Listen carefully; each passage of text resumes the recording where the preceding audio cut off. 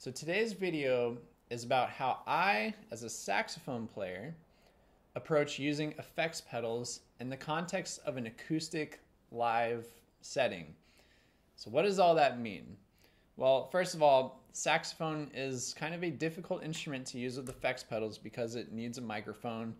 And the sound of the saxophone isn't like a trumpet per se, where it just comes out of one area. It comes out all over the horn, so it's difficult to capture. Okay, but also, what does acoustic live mean? Well, I come from jazz, and most of the music that I play is in a live setting. So it's not like we're in the studio individually tracking layers where things can be really, really isolated. It's in a big acoustic setting where everything is all mixed in the air together with acoustic instruments. And it's live, right? So just like I was saying, we're not tracking things individually. That has a really, really big effect on what I need to bring if I'm going to bring effects at all into that kind of space. All right, there's going to be some effects that will just not do anything. And then I think if you're a saxophone player who is in a similar kind of context, you need to choose the effects very, very carefully because a lot of them are not going to work. We'll talk more in depth about why I chose these specific effects, but things that aren't really going to work very well, unfortunately for a lot of us, is like fuzz, distortion, overdrive, like any kind of dirt pedals, not really going to work in a typical acoustic live space. Again, this is acoustic live. And why is that? Well, like I said, in an acoustic live space, everyone's going to hear your acoustic tone way over anything that's coming out of the amp behind you. Even if you have like two stereo amps, whatever it is, this is still going to be the dominant sound, and that is very important. Okay? This being the dominant sound, you have to choose effects that complement that, not really change them. So distortion, you're not really going to hear it coming out of the amp over your acoustic tone. A lot of dry modulation effects like phasing, you might hear some flanging, but tremolo, that stuff, unfortunately, is just going to get overpowered by your acoustic tone, and it'd kind of be a waste of money to invest in something like that if you can't really make it part of the acoustic live space. Okay? So the kinds of effects I have here complement that sound. They're things that go along with the acoustic sound and not so much try and change it. All right, so we're going to talk about this with a better close-up view of the pedals so you can all see. And I have some actual examples from a live album I did. We went in the studio, but we all tracked it live. And I have very nice musical context for how I use this exact pedal board for specific parts of the music, okay? So I really hope you enjoy this one. Maybe if you're a guitar player or anyone who's not dealing with an acoustic sound so much, might not be the video for you, but hey, it might give you a different idea or a different way to approach the way you use effects. Either way, I'd be really happy if you all stick around, and let's jump straight into the actual content. Okay, so in the introduction, I was talking about some effects that really don't work well with saxophone in an acoustic live context, which is like dirt pedals or dry modulation. So what effects are kind of nice to complement your acoustic live sound in the context of an acoustic live band? So my pedal board here is a collection of effects that I personally really like to use in that acoustic live context. Okay, so let's run you through the chain right now. I'm going to have this microphone here to record not only my voice, but it's also going to record my acoustic sound, which will be separate from the effects sound. So I have like dry sound and an effect sound.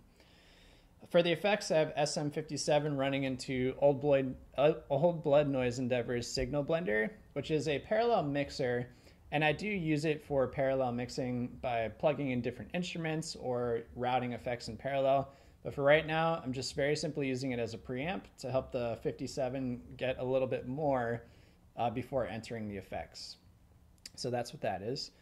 The next up in the chain is the Earthquaker Devices Rainbow Machine, which is a pitch shifter and delay, and I use it mostly for a rising kind of pitch effect, which we'll talk about in a second. I have the Red Panda Lab Tensor, and then it goes into the Hologram Electronics Microcosm, and then finally into Maris Polymoon, which goes out into the audio interface or amp, depending on whatever the situation is. This pedal here is an expression set pedal I hooked up to the Tensor, which we'll explain more in detail when we get there. So, first effect in the loop is the Rainbow Machine by Earthquaker Devices. And it can do a lot of different cool pitch shifting effects, some interesting things with minor thirds and harmonizing with fourths above and below. You should check out my how I use the Rainbow Machine video for more in depth. But again, right now we're focusing on more of the acoustic live setting. And I kind of only use it for one effect, which I cannot take credit for. I got this from watching Stefan's The Pedal Zone. His great YouTube channel has inspired a lot of all this stuff. But what he does in a video of his is he shows how to use the Rainbow Machine as a kind of ascending and descending, as he describes it, a Loch Ness Monster kind of peekaboo effect. So what does that mean? Well, first of all, I set the pitch to be just barely to the clockwise of noon, so the pitch is barely going to be higher than my input. So here's what it sounds like altogether. It would help if I had this turned on.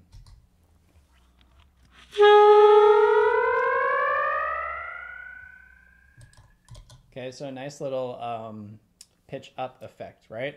And again, you can already tell how that'll be useful. If I'm playing a more eerie, we can say an eerie thing where I'm just holding out some notes, just some long tones or something, this will be a nice way to get with the playing, again, not changing my sound, but complementing it. It's like an eerie kind of trail or ghost behind what I'm doing. So again.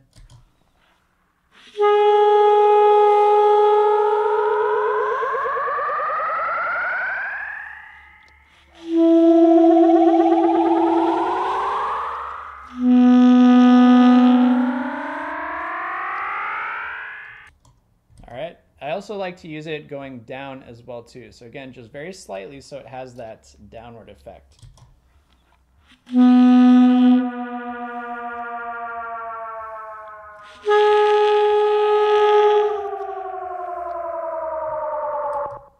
Okay, so a beautiful, beautiful effect. And another way I like to use this is pairing it with a fully wet reverb, so it really gets you a nice cavernous kind of trail.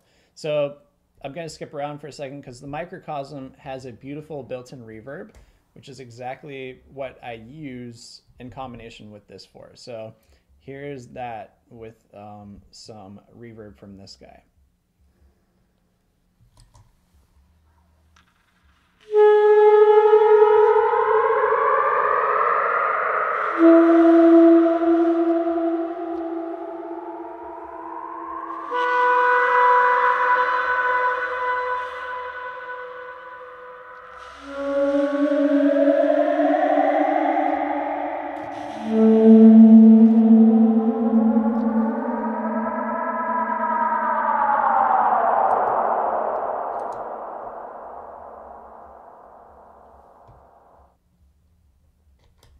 Again, so that's the way that I really like to use the Rainbow Machine. And now I'll show you a clip in context of other music or other instruments from my album. This is on the song Selkirk. Here's an instance where I'm using this and this together, just like you heard in the context of other instruments.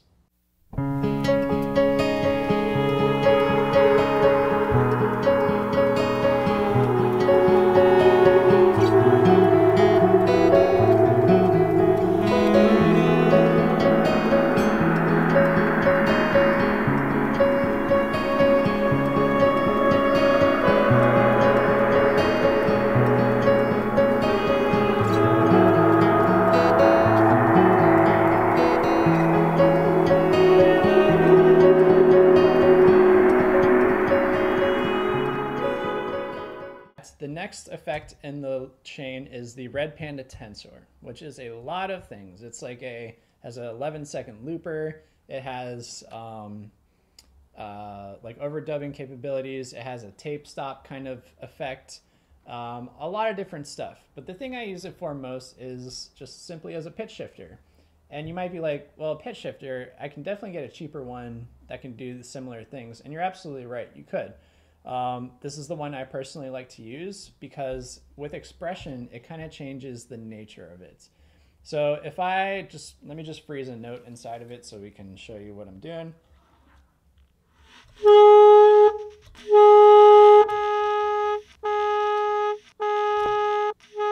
So then my note is just frozen in it.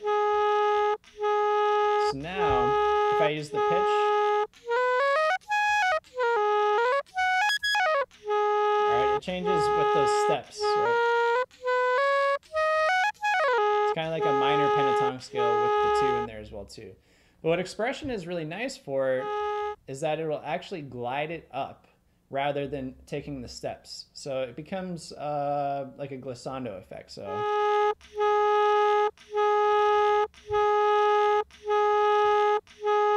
here it is.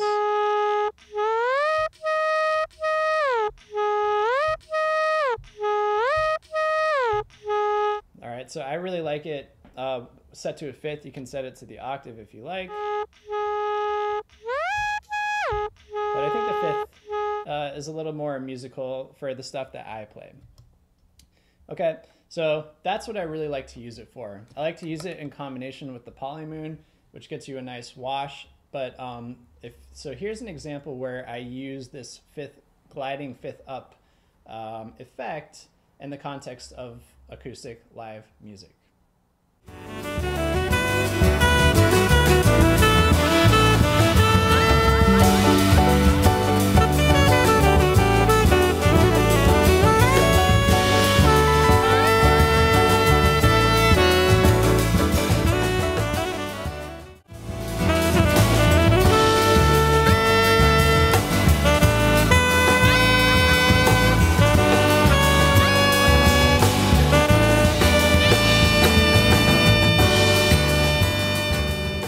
So now that you've heard that, the next thing in the loop is the Hologram Electronics Microcosm, which is a very, it's complicated pedal, but it just has a lot in it. A lot of stuff. Remember, this is in the context of acoustic live music, and you're not going to have as much time when you're doing a lot of improvisation, again, more from the background and the music that I play, to play with all the knobs. So funny enough, I actually don't use any of the like regular effects, like none of the granules, the micro loops, the glitch, or anything at all. I program it using the pre-effects and looper only mode. So it's just a looper, but it has some reverb and filtering capabilities, which I really like because they're simple.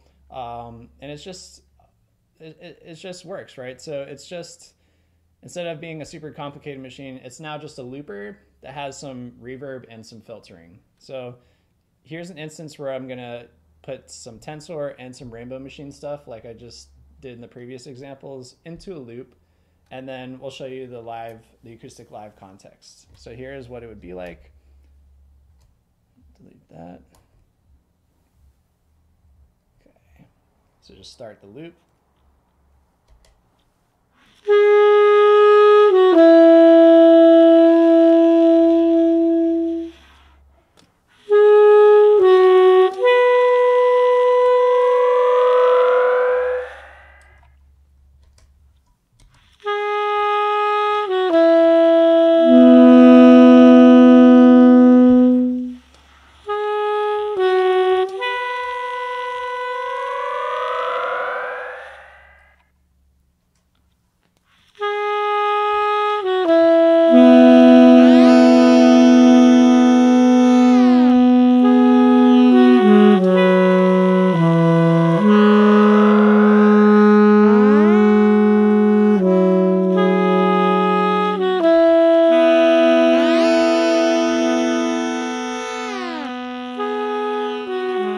So it's a loop with all that stuff, and like I said, we can add reverb to that now and filtering to just change it drastically with just a little.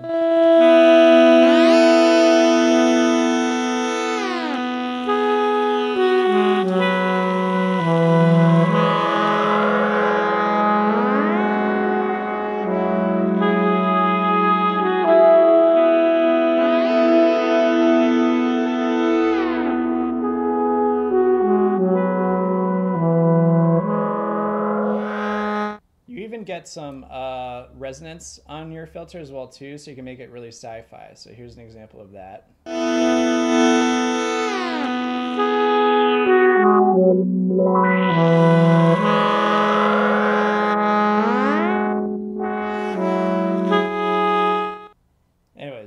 cool stuff there. Okay, so there's a way where I use what seems to be a complicated pedal very simply and very applicable to an acoustic live set. So here is the example from one of my songs from this record where I use these exact techniques thrown into the looper in the context of other instruments.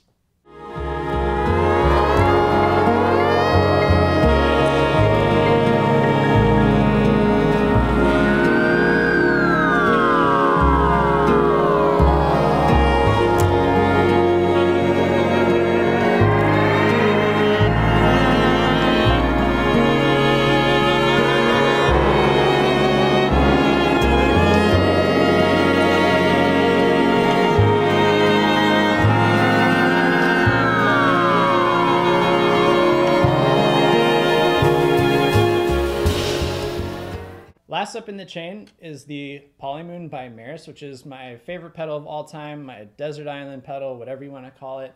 It'll never leave my board. If I could only choose one, this is it. And first question is, why would you run a delay after the looper? It makes sense that you want to put your delays in. And you can do that. That's totally fine. But Polymoon, as much as a delay pedal, it's just the perfect end of chain pedal for so many reasons.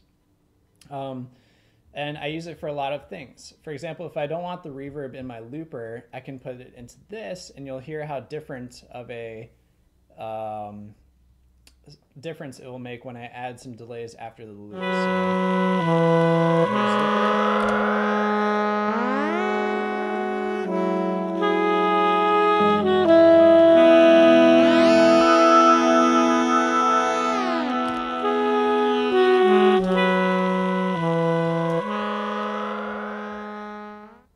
Okay, so again, I use it mostly as a wash for my acoustic live stuff.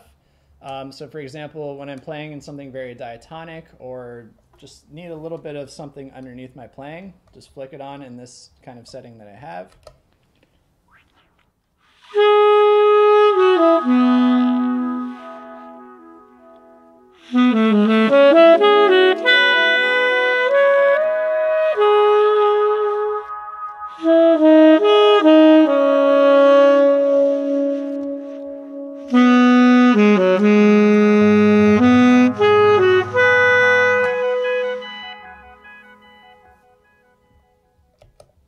Again, you can see how that's just a nice wash that's behind your playing and complements that acoustic sound. It's a trail, a kind of ghost that follows your playing around. It's not something up front or trying to take over your tone, right? And of course, I like to pair it with a lot of different effects like the tensor and everything. Everything will pair nicely with it because it's just giving you that little bit of extra trail. So here's an example where it's just me playing from a song on my record with just this, just as a little nice ambient trail.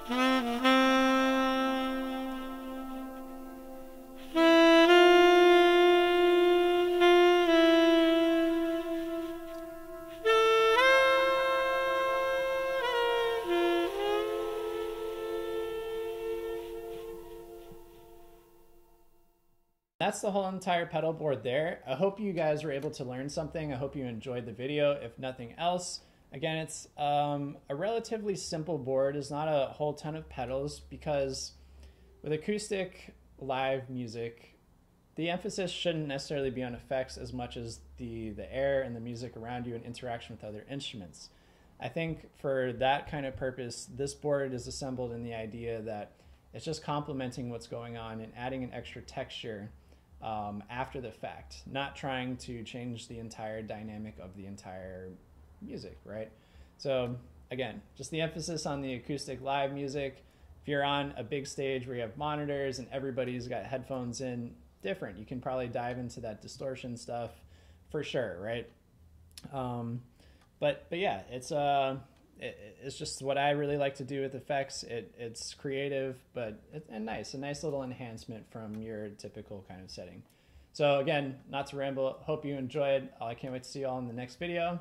Bye-bye.